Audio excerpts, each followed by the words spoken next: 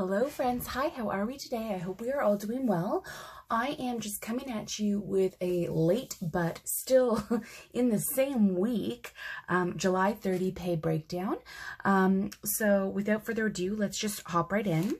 So my leftover balance from last pay is $465.82. And my EI is the regular EI. It's $1,010. My top up from my work is $525.16. And this week I actually remembered to put my starting balance in. So my starting balance this week is $2,098. So that's a pretty nice number. So I don't have that many fixed expenses this week. I've got my hydro bill, which did go up, but that's okay because my my gas bill went way down. So my hydro bill is $85.33, and that is just because we've got the AC on. It is a little bit more in summer. And then I've got my property tax, which is $180, and I do that every single bi-week.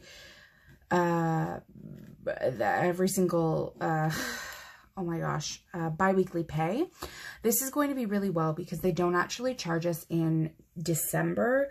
So what I'm going to do is, because I've been doing this, I have extra in my account, and then I am going to have, if I keep doing it through December, I'll have a nice little cushion. And then maybe I can take like January off or something. We'll see. I like having that cushion in the account. And then, so my gas bill, which is Enbridge, it went down. And as you guys know, it's normally in like the 120 zone. So this is really fantastic. Obviously, even between the two of these, this is an amount that's down by about $50. And then I've got my 52-week challenge. So I've got 17 and 16. And I say it every single week. Like, this is amazing. I can't believe, like, it's been so nice to see my money grow. And my savings is really place right now. I am working on the savings video. I can't figure out how I want to do it. I've got these fantastic stickers from Planet with Stickers, and I'll link her shop down below. They're fantastic budgeting stickers, and I just can't figure out how I want to do this savings video. So I'll say my savings goal for the end of this year, it was a little bit higher, but then obviously I had a child. So my savings goal in that account is approximately $1,500, which is lower, but I am also putting money away for Christmas. I just feel like I'm going to end up ordering a little bit more online. Sometimes customs and duties happen. And I've just got some specialty things I want to buy people this year. So we'll see what happens. But yeah, so that's $1,500 aside from the cushion in my bank account and aside from whatever I'm saving up for Christmas shopping. Okay, so with that aside, we have our regular $10 going auto, like that auto saves every week or every bi-weekly, whatever it is. And then our usual $200 for groceries. This has been so fluctuating just because we've been away a lot.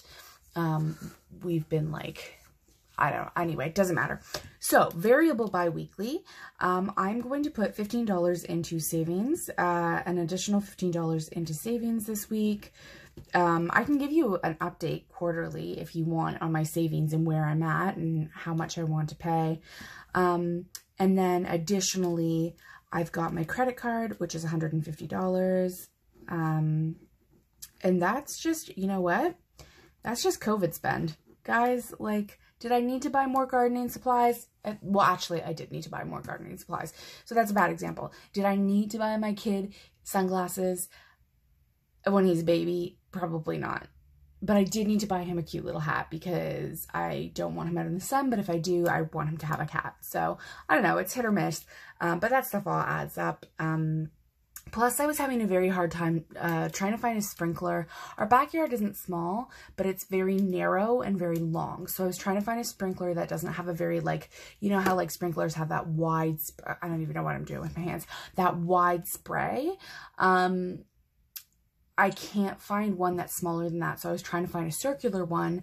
And I guess because of COVID, it's sold out everywhere. Anyway, I found it online. It was a fortune, but it was worth it. And I'm so happy. I'm really excited. Our lawn is being revitalized. Okay, so now what we're left with after all of this is $1,270.88.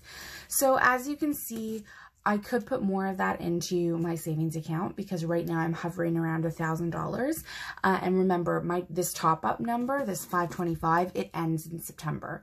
So I don't have that extra cushion. So that is why I'm trying to bulk up this number in my account just in case anything should come up that I have to pay for.